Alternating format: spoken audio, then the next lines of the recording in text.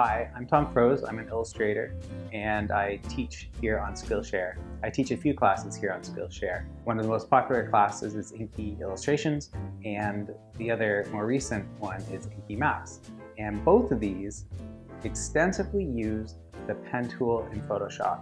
And a lot of people, especially starting out, get stuck specifically on how to use the pen tool the way I do. So I thought I'd just go and make a full class dedicated to using the pen tool. There's no fancy project after, but I think if you really want to understand the little things that I do with the pen tool that maybe aren't so clear in my other classes, hopefully they'll be more clear in this.